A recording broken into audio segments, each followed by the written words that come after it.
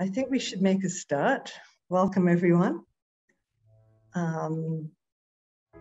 We are on a tight schedule, so I'd like us to use this time wisely. Welcome, welcome to the launch of this really important report, Caught in the Carceral Web, Anti-Trafficking Laws and Policies and their impact on migrant sex workers. I would like to invite everyone who's joining us today you are busy introducing yourselves on the chat, but if you have questions, so please put them in the Q&A and we'll have some time at the end of the presentations to address those, hopefully, all of them. Before I introduce the speakers today, our panelists, I would like to read the land acknowledgement. McMaster University recognizes and acknowledges that it is located on the traditional territories of the Mississauga and Haudenosaunee nations and within the lands protected by the Dish with One Spoon Wampum Agreement. The Dish with One Spoon Agreement represents a covenant with nature. Take what you need, leave something in the dish for others, and keep the dish clean.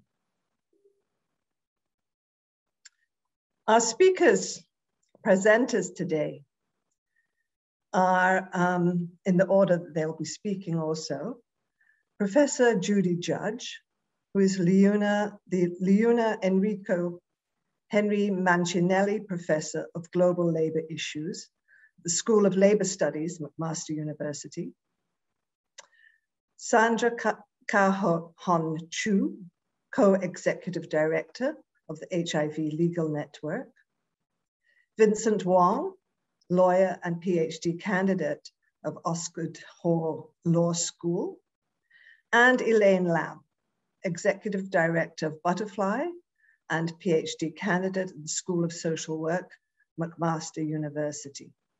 I am Kamala Kempadu, and I'll be moderating. I am professor in the Department of Social Science at York University. I should also mention that this research project that we will be discussing today is funded by the Leona Enrico Henry Mancinelli Professor of Global Labor Issues in McMaster University. And this event today is organized by the School of Labor Studies and co-sponsored by the School of Social Work at McMaster University. So this report is a really important report for us here. We've been talking for many years, many of us have been talking for many years about the harms of anti-trafficking laws and policies. And we have not enough data and empirical research to make this argument always. But from around the world, we've been seeing similar kinds of trends. People have been speaking about this. And this report is really an important intervention for the Canadian context. And it's something that is much needed. And I hope we can pay close attention to what is being said. The report itself was made available today, and it is up on various websites. And I think it will also be, the link will be sent here in the chat. But also available through Butterfly as well as through Professor Judge's website link. I'm not going to say anything really on this, although this is my area of research and I'm well informed about the international debates that take place around anti-trafficking and the real harms that it inflicts on migrant sex workers globally. It is so important for us to recognize this, to speak about it, to push back against it, and to demand change of the policies and laws. I look forward to our discussion.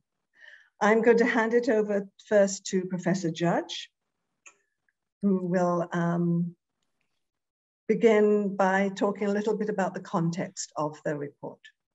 Hi, Kamala. Thanks very much. My name's Judy Fudge. It's the candy rather than the legal position. And Thank you for elevating me. I really appreciate that. It's less funny than fudge.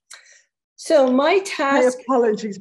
No problems. Everyone does it. My task is to provide a very brief overview of the findings of our report, Caught in the Carceral Web, Anti-Trafficking Laws and Policies and their impact on migrant sex workers. But before doing so, I just want to explain how the report came about.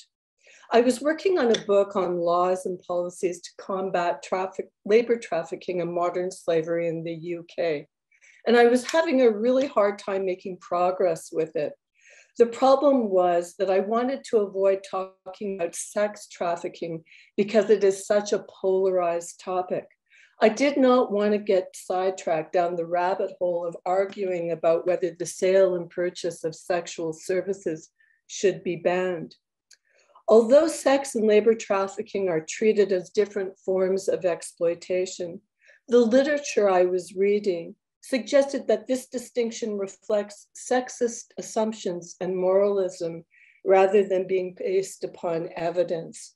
While I was at a migration conference in Europe in 2019, I explained to a group of researchers studying the impact of anti-trafficking laws on migrant sex workers why I could no longer write about labor trafficking without discussing sex work. One of them told me I should contact Elaine Lamb, who was doing a PhD at the university I was teaching at, because she had a great deal of knowledge about migrant sex workers. I contacted Elaine and asked her if there was any research I could assist her with. I already knew that the bulk of the evidence-based research in Canada demonstrates that criminalizing sex work is harmful to sex workers. I was also aware that the original anti-trafficking laws, a series of international treaties beginning in 1904, equated prostitution with human trafficking, referring to it as white slavery. The concern was that European women were being transported across borders, especially to the colonies, for the purpose of prostitution.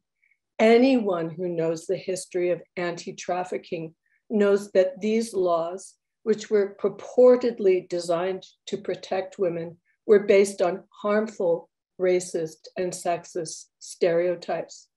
But what I did not know, and what Elaine told me about, was a 2012 regulation issued under Canada's Immigration and Refugee Protection Act, prohibiting all foreign nationals without permanent resident status from working in any capacity in strip clubs, massage parlors, or escort services.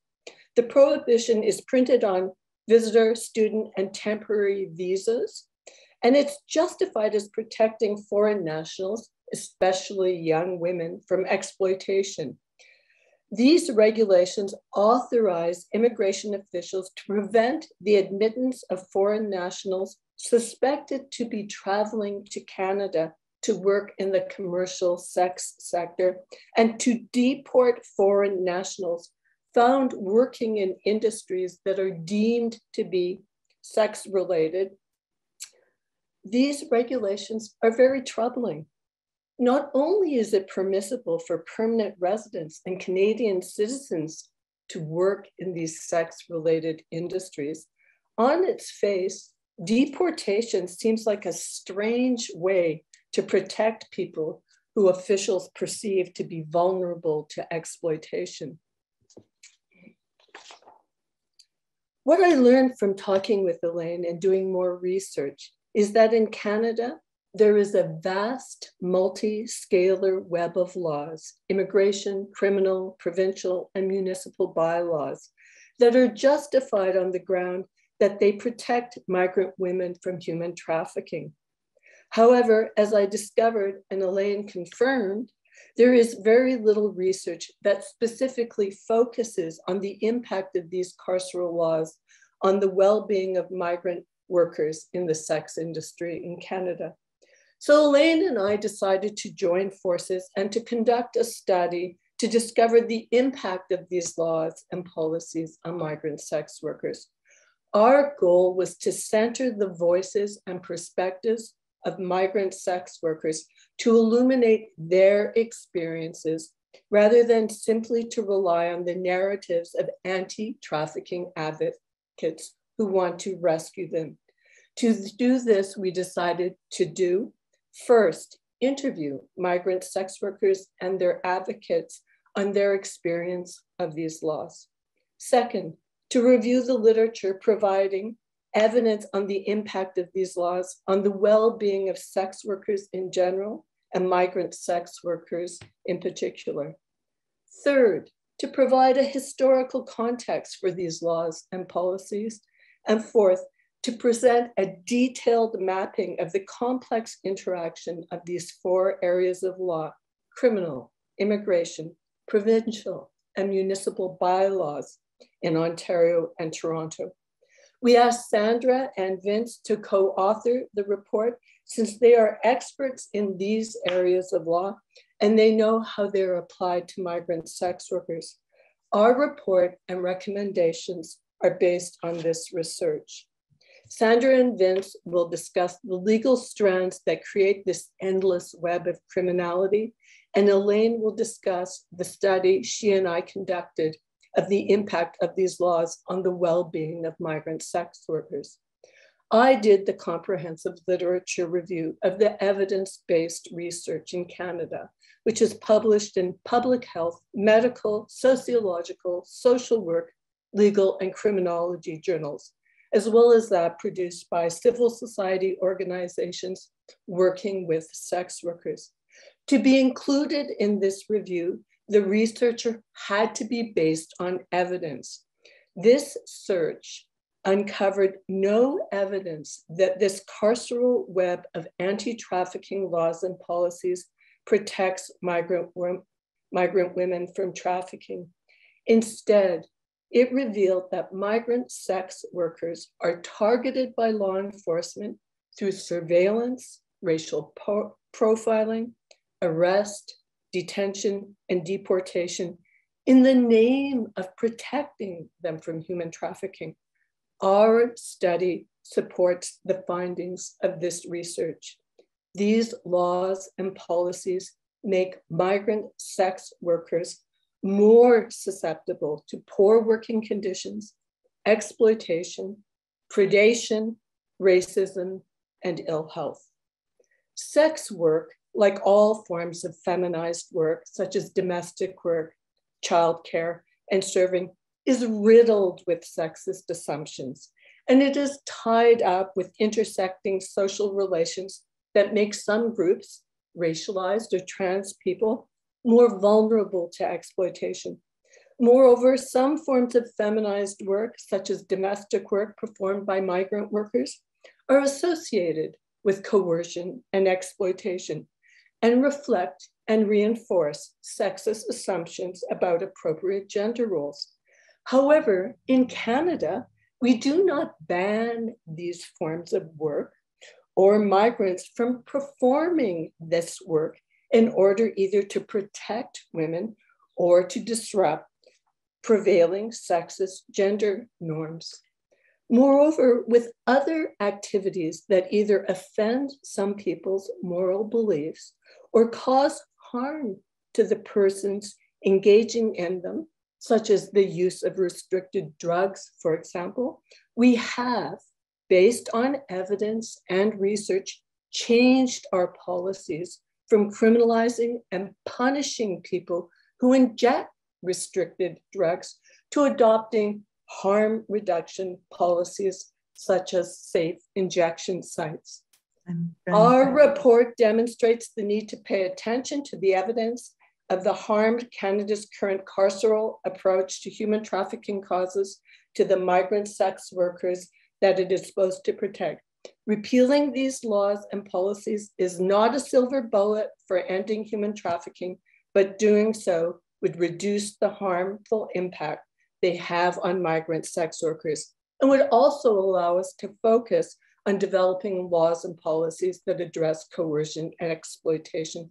Thank you. I'm going to pass it on to Sandra. Thank you, Judy. Sandra. Thank you, Judy. I'm going to share my screen. I have some slides to share with you today.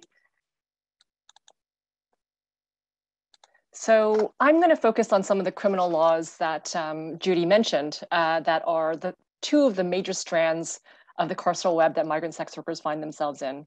First, the human trafficking laws. If I can just advance my slide.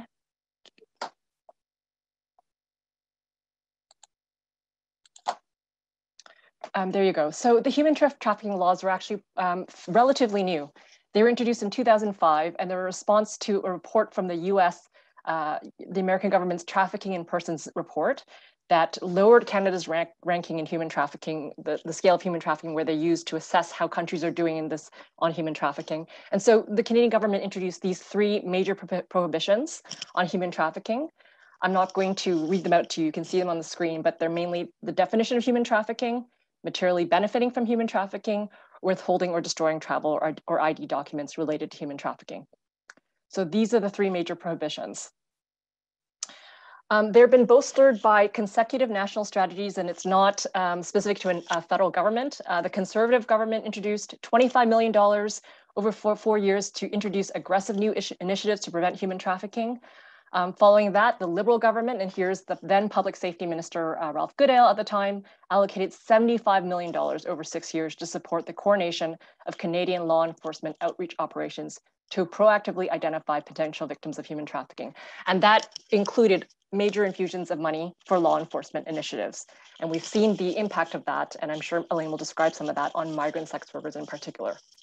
I'm not going to spend too much time talking about provincial strategies, but I just wanted to add that the Ontario government also has invested, most recently, more than $300 million in a provincial human trafficking strategy at a time, this was in 2020, at a time when we also saw some of the deepest cuts to legal aid and social services in this province.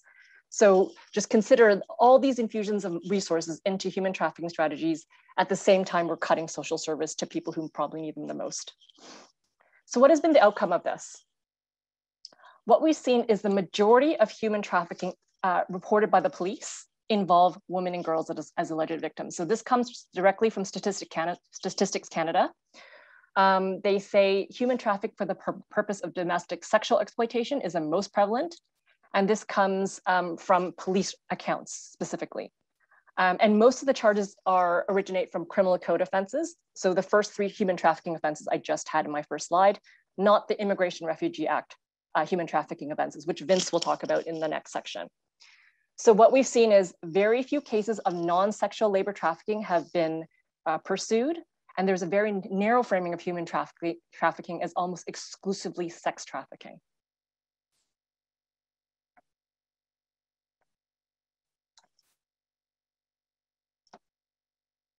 I'm having some problems with my slide.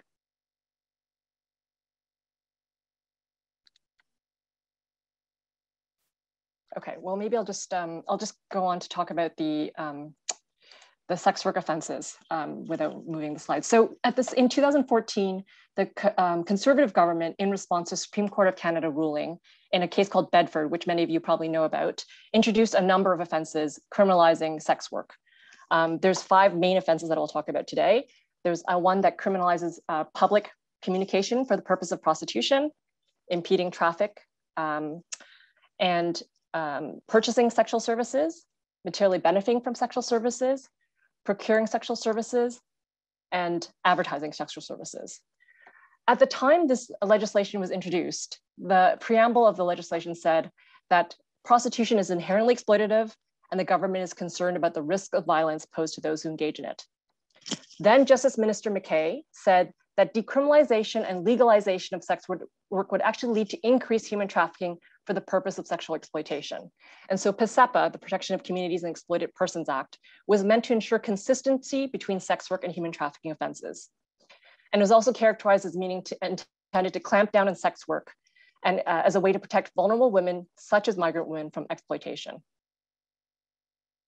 So what have we seen as a result of this human trafficking and sex work conflation? Since 2009, 63% of all human trafficking police reports have a secondary violation that has also involved a sex work offense. That means when somebody is charged with human trafficking, In almost 2/3 of the cases, somebody's also charged with a sex work offense, mostly what we call the third-party offenses, which is the material benefiting, procuring, and advertising offenses. When the charges are actually laid, about 1/3 of them are laid in conjunction with sex work offenses. This conflation has resulted in what academics Miller and O'Doherty have said, suggest a conflation of trafficking and sex work that is tied to a deeply entrenched narrative of a parasitic and exploitative nature of the relationship between what they call, quote, pimp and prostitute. As a result of these laws, sex workers and migrant sex workers in particular have experienced great deals of harm. And especially migrant sex workers who might benefit from the social networks that are often the target of these third-party offenses, the material benefiting, procuring, sexual services, and advertising offenses. And in 2021, the Canadian Alliance for Sex Work Law Reform, with 6 individual applicants, challenged these sex work laws on the basis that they violate sex workers' charter rights, their rights to liberty, security of the person, autonomy, right to equality, freedom of association, and freedom of expression. And this was launched in March 2021, and an extensive evidentiary record was filed along with the notice of application in Ontario Superior Court. And the record also includes quite extensive evidence of the harms that these laws inflict on migrant sex workers. I will hand it over to Vince now, who will talk about the immigration and municipal bylaw offenses that also are part of this tangled web. Thank you so much, Sandra. So I'll start off I'll be talking about immigration and municipal bylaws. And it's important to note that human trafficking and sex work related criminal offenses can, for migrant workers, directly result in additional immigration sanctions and penalties as a result of this increasing integration of criminal and immigration law enforcement, and sanctions. This history of targeting this group goes back to the very first immigration ban of any racialized group in Canada, the 1885 Chinese Immigration Law, Section 9, which bans any Chinese woman deemed to be a prostitute. And if you take a look at the debates at that time, that was justified on the grounds of immorality and its corrupting influence on white Canada and particularly white boys. The Royal Commission that undergirded these reforms also stated that Chinese women, particularly from the Guangdong province in southern China, were as a rule prostitutes. Now, this connection between criminal and immigration law operates primarily through Section 36 of the ARPA, the Immigration Refugee Protection Act, a node by which criminal charges and convictions can be converted into removal of status, detention, and deportation. Even Canadian permanent residents could lose their status if they are convicted or plead guilty and receive a sentence of more than 6 months for a given offense, which, if you go back to Sandra's presentation, is possible if convicted of purchasing, material benefit, procurement, or advertising offenses, or any of the human trafficking criminal offenses. Or if the offense they are convicted of and plead guilty to carry a maximum prison sentence of 10 years or more. So anything that is either hybrid or indictable, regardless of the actual sentence, which includes, again, the majority of the criminal offenses that Sandra was talking about. A number of human trafficking specific offenses are also written directly into the ARPA. So now we're not talking about the criminal code. In ARPA, for example, through sections 117 and 118. Yet for all of the attention and resources that are devoted to combating cross-border human trafficking, between January 1st, 2006 and July 13th, 2020, so a period of essentially 14.5 years where we've had this regime, Freedom of Information requests indicate that CBSA recorded a total of 8 charges laid under these provisions, with 0 convictions. This data suggests that anti-trafficking investigations and raids from an immigration perspective rarely, if ever, uncover traffickers in the context of cross-border migration. And yet, the specter and panic of cross-border human trafficking discourse is deployed significantly to curtail the ability of those who work in the sex industry to make a livelihood through legal means.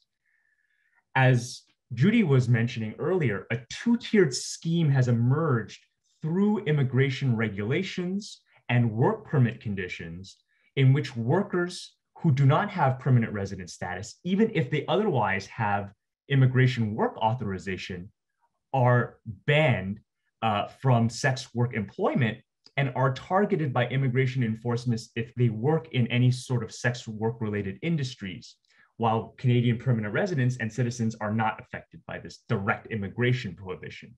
But as a result of this immigration ban, during police raids and other law enforcement encounters, such as through municipal bylaw and joint law enforcement raids, those with precarious immigration status risk being identified by and having information shared by police with CBSA, which may trigger a whole host of violations resulting in immigration detention and eventual deportation.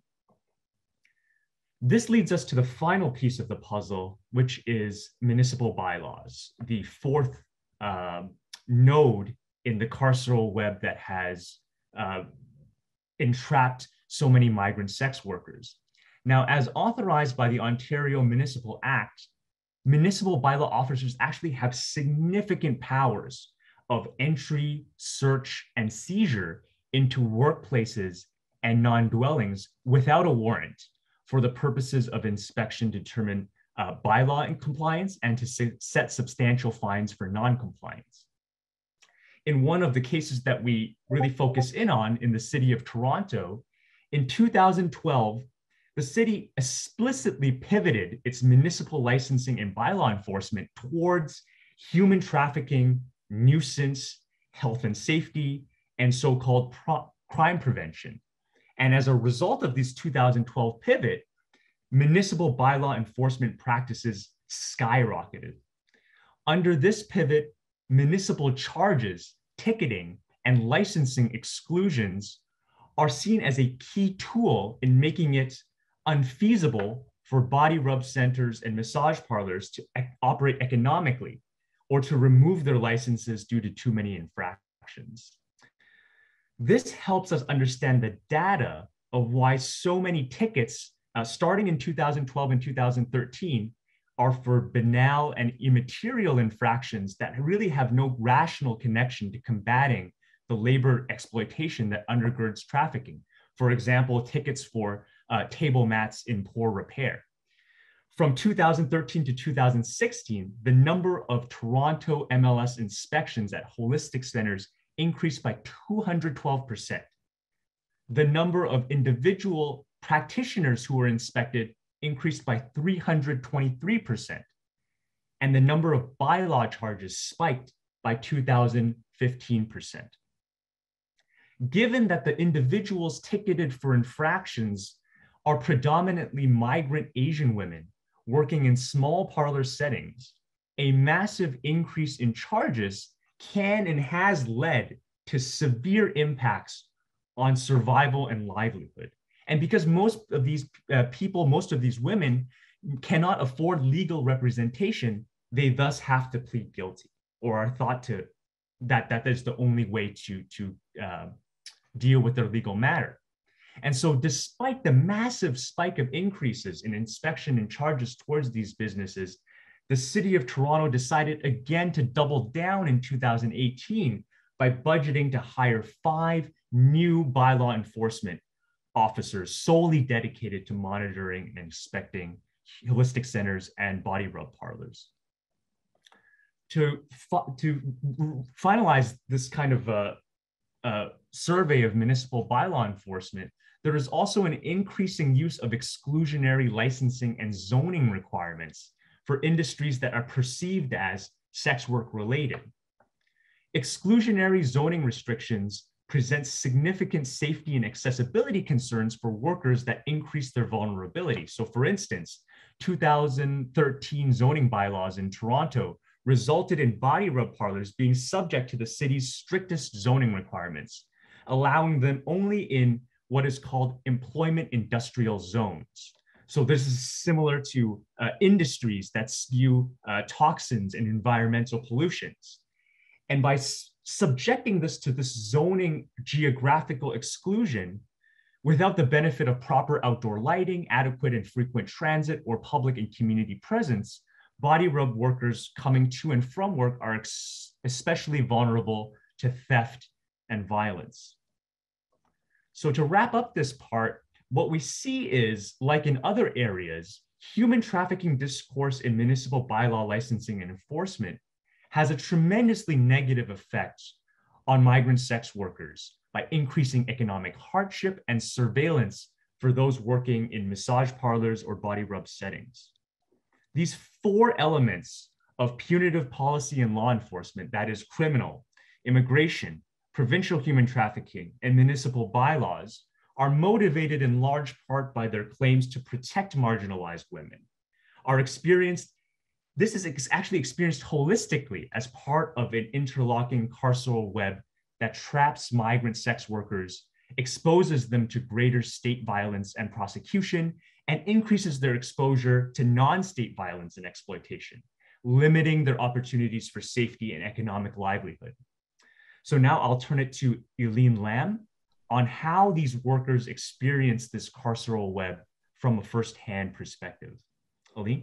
Thank you, Vincent. And before we hand over to Elaine, I'd just like to remind everyone who's attending today that if you have questions, please pop them in the Q&A box rather than the chat box, so that we can take those up as questions once Elaine has given her talk. Elaine, over to you. Okay, thank you. So I think I start with the sharing for thank you for all the migrant sex workers, like in Canada and all over country, despite all the oppression, repressive policy and law they are facing, but they are still fighting and they are still trying different ways to speak out. And I think we are so glad that some of the migrant sex workers have talked to us in this project. And I think this is so important. And the other thing I also want to thank you for all the stakeholders share the knowledge, and also that to tell us like what actually happened on the ground, and also all the allies have been fighting with the migrant sex worker. And I think this is so important.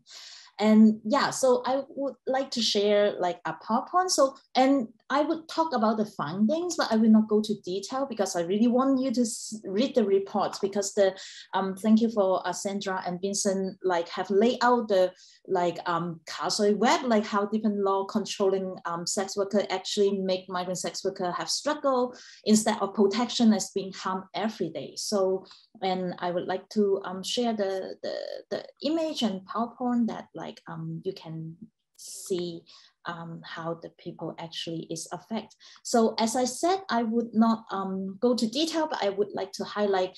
So this research is really talk to the worker directly. They talk about how they are being locked, like hand harmed by different level of the law. So we have used the action research. So this is very important that the migrant sex worker also participating, and also we are really want to use this research to bring the change and stop this kind of harmful policy against them. And so for the participant, we have interviewed the trans sex worker, male sex worker, female sex worker, and in Montreal, Vancouver, Toronto, and other York region and other city, because migrant sex worker is moving around, so that like there is also different city they have been working, and they have worked in different type of work, including escort, indoor massage, and BDSM. So and different type of work. Of course, different type of work will affect their condition, and because of this race, gender, class is also affect, and also immigration status also affect the situation. So, and we talk to different stakeholders, including sex worker rights activists, service provider, and also the legal professionals. They have knowledge, and or they have been working with some client facing this issue. So, and then I try to press next page. Okay, so this is the situation of the migrant sex worker. And why we want to talk about this, because today, how many people joining? 232. And we will make the video. We want you to share with other people. Why it's so important? We know today we have policymaker, we have law enforcement, we have prosecutor, we have anti-trafficking organization. They have received tons of funding. And so some women organization, they really believe that more law make people have better life. The law will make people safe. But what migrant sex workers telling you is no. So migrant sex workers themselves has been using different way. Migration itself for them is having better life. Some people may take opportunity to see this seasonal migration because of the immigration status, the race, the gender, and that they are facing a lot of challenge, including like financial burden, like international student, they have high school fee, low income, racism, and particularly in job market, if you don't speak English, you are very difficult to find the like so-called decent job, right? So, but sex work itself is very empowering for many participants. They share, and also all the migrant sex workers share, like all the time, that actually doing sex work or massage work is give them better income, better working condition, and like this also can help them to overcome different language barrier. And some people also get different type of satisfaction in the job. But the assumption of they are traffic victim, assumption they don't have power, you know, to decide their life, actually is take away the agency and deny the right of the body. But all the law actually create a situation, make them be more precarious. So I do not read the code, I want you to read the report. So this is some of the code from the worker, like how each work actually give them income, they can support the children, and some people, you know, that is like different interesting sexual adventure for them doing this job. So, but actually the law is not only take away the agency, the law is controlling the body. Particularly, there's a lot of sharing about trans women, and also like sex workers talk about this. And actually, particularly the immigration policy and criminalization has increased the vulnerability and precarious.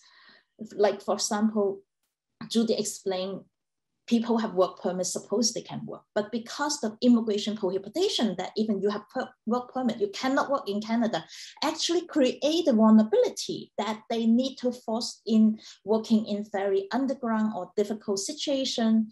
And some workers also share, like, in order to keep my immigration status, I will rather suffer all other like violence and different kind of like situation, so that you can see actually is this law create a vulnerability, just like Sandra and Vincent mentioned about. And in the report that you will hear the worker tell you directly about that, like and so the other big piece is like the impact of criminalization is not only arrest the people put in the jail, the criminal record is make the people cannot get immigration status, and also create a lot of barrier people to do different type of work.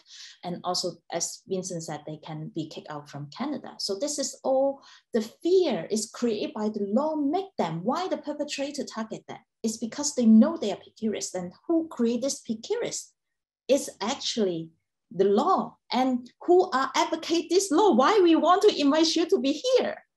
You need to check your organization, whether you are advocate like more anti-trafficking policy, more immigration law, and people now saying, see, it's not a lot of trafficker being arrested.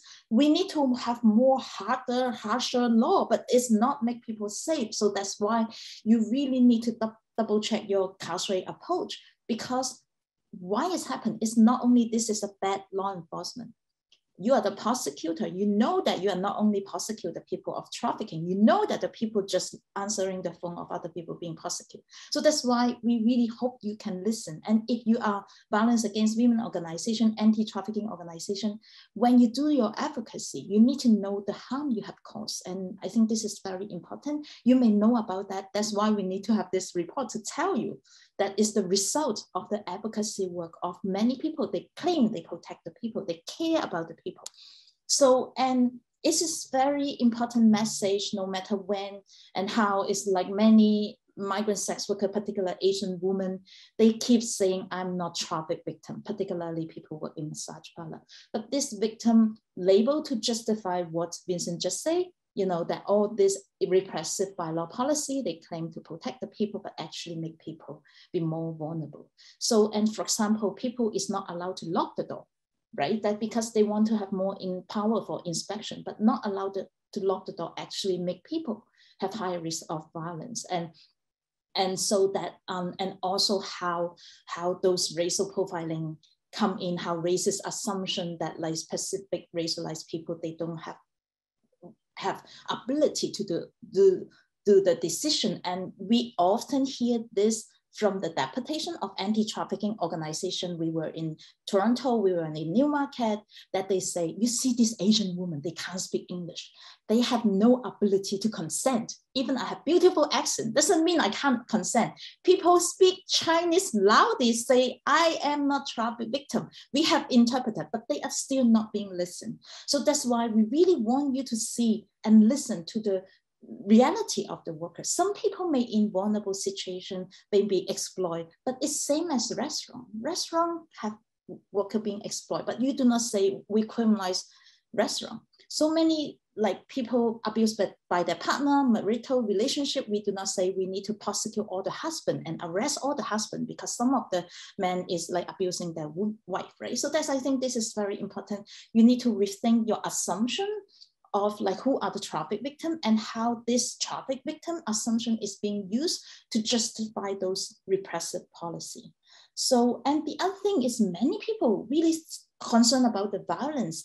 And so in the interview that is like different worker also talk about the violence experience and how they cannot go to the police. For us, police is only one of the solutions. We don't think police is the best way, to address the violence, but at least that in the legal system here, people should have rights. But you can see people when they really go to police, no matter voluntary, almost none of the people will call police, but the neighbor may call police when people hear them screaming. But what the police has done when they arrive, they arrest them. So they carry out investigation. And so this thing is actually why people is being targeted, because they know that the police is not going to protect this woman. And in butterfly event, the worker keeps saying, the police do not protect us. We need to protect ourselves. So I think this is also the time, if you work in violence against women organization, how to explore the community intervention, transformative justice framework. And when you work with the people, racialized, migrant, you know that police and legal system is not the way to help the people. You know it already, but why you use it for sex worker, right? So, and I think that's why we call for you to work together. Instead of putting the knife on the neck of the woman, instead of putting more power to the police, resources to the police, we should give the power on the woman's hand. We should give the power and resources on the woman's hand.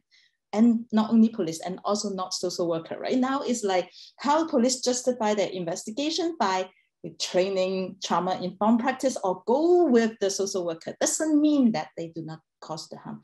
If you really care about the violence of the sex worker, and HIV/AIDS Legal Network have done a beautiful report document the people in Ontario, how they experience all kinds of violence from law enforcement. Same as here, who are the major perpetrator?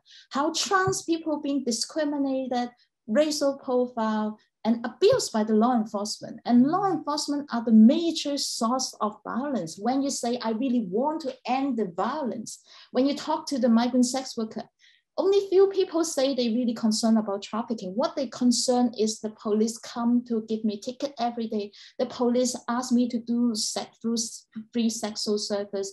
And they ask me, they come to my place to harass me. So, and I think this is also important that we need to know how the power give the law enforcement actually is the tools they can do the undercover to arrest the people, and they can do all this like discrimination action and harm to the worker.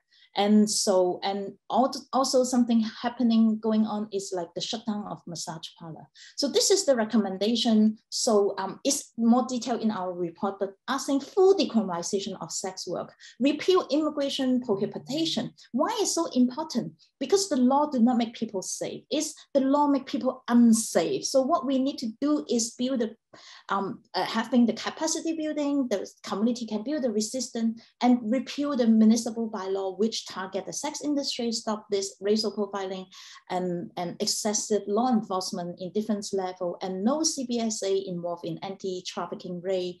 And so immediately stop any kind of this kind of law enforcement rate using the name of anti-trafficking, but actually is targeting sex worker in different places. And as Sandra said, it's like huge money go to anti-trafficking work. Instead of go to anti-trafficking work, the resources should be allocated to health, legal, and social service, and also how to support the worker, they can empower themselves. And very important, we hope, and you can help us to spread this message: sex work is not trafficking. Migrant sex worker is not trafficking. And status for all assessed with the policy. We have more detail in the report, and also many organizations keep advocating. I see Kamala's face, it's like, this is the limitation of the report, is because the report, we do not interfere with some ongoing case. So what happened is many cities now is shutting down the massage parlor, including York region, and Toronto is also under the threat that they may take away the holistic license. Many people worry they will stop the work.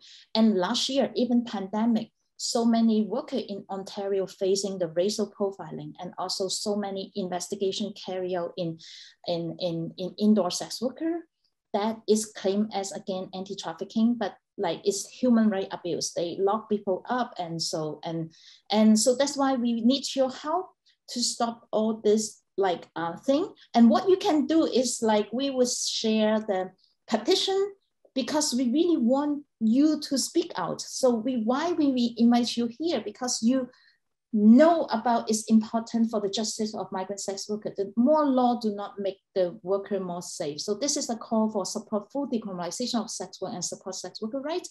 So we will share in the chat box, and hope you individually and also organizationally. We need more organization support to show the government criminal approach is not the solution of the safety of women. And thank you. This is so important, and I know Elaine has so much more to say to us because of her work she's been doing for so many years, such important work in challenging anti-trafficking policies. And this report is giving us a wealth of information and evidence, and everyone here has contributed so much to this report. We have only a few minutes really to take some discussion. And I'm seeing that there was a question about whether the report also addressed Indigenous sex workers and what kind of conversations are going on there. The question seems to have disappeared somehow, but I saw that in the beginning. But that also ties in to a question about whether there are differences in terms of how anti-trafficking laws have affected different subgroups of migrant sex workers, i.e. different nationalities, different ethnic groups. So perhaps we can take those two aspects together, because I think they're also critical in thinking about the way in which racism also plays into, very directly into, through these anti-trafficking policies. So would somebody like to address that question? Yeah, I'll offer some thoughts initially, Kamala, on the Indigenous and trafficking, particularly of women and girls question. And of course, flagging this, contextualizing this with the respect for Indigenous sovereignty and self-determination, right? Like none of this, I think Indigenous communities must be in charge of their own ways of governing and dealing with this issue. But I will say that one of the common critiques of the human trafficking discourse is that it elides the way in which the state and the legal framework that is created by the state actually perpetuates and is one of the key drivers of the exploitation that leads to trafficking, right? And that is probably nowhere more obvious than with the colonial state's relationship with Indigenous peoples. We know that it is actually the federal and provincial government policies like the Indian Act residential school systems, the 60s scoop, that results in impoverishment, that results in the overrepresentation of Indigenous children in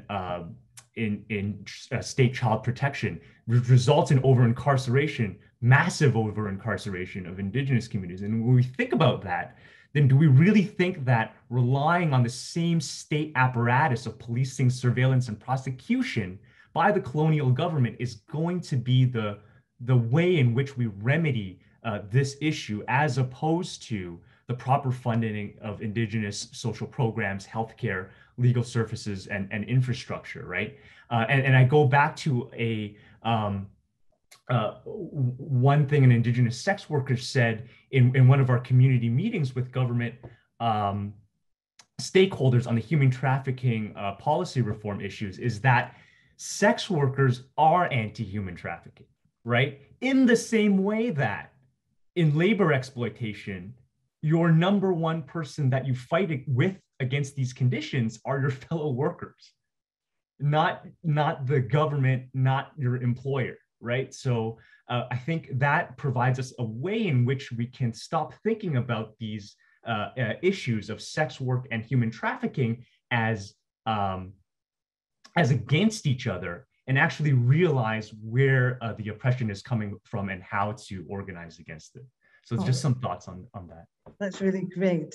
Does anybody want to add to that, or do you want to address any of the other questions in the Q&A box?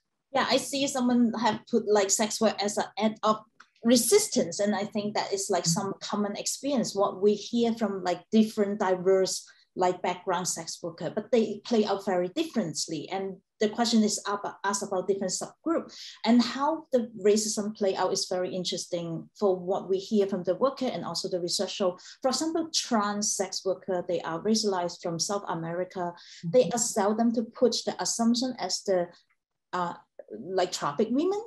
And so because they are not being seen as like women in the way is like how transphobia is play out, but they are being seen as criminal. That is like how the law target them, is see them as the criminal, that like no matter they cross the road using traffic law, whatever way to policing racial profiling. That is very different with the Asian woman massage parlor, the assumption they are passive, that they can impose those traffic victim like label to then to have the anti-trafficking policy to shut down the workplace, right? And so for male sex worker, and that is like, because male sex worker often not being put the assumption of the traffic victim, we do not hear a lot of rape targeting like gay community, but they are also play out very differently. So, and I think this is also sex worker, migrant sex worker, is showing the intersectionality of race, class, like immigration status. We really see that the people more privileged in the system, they may have very different with the intersect of all the oppression. So, and like, for example, if white sex worker, maybe from the English-speaking country, that their experience is very different with the people come from like global South, like, yeah. Mm-hmm. Yeah, thank you, Elaine. Sandra, you want to intervene here, please. Yeah, I just wanted to piggyback on those 2 points. I think one of the worst things to address human trafficking is to criminalize sex work. And I think one of the, somebody spoke to that in the chat box. When you conflate everything as exploitation, which our federal government has done with sex work, it makes it incredibly difficult to actually define what exploitation means, what it looks like, and to actually identify cases of human trafficking when those actually exist, or situations of labor abuse, et cetera. So that is one of the strongest messages that sex workers have shared with governments time and time again, and that unfortunately never gets heard. And we're hoping this report is one way to sort of illuminate that.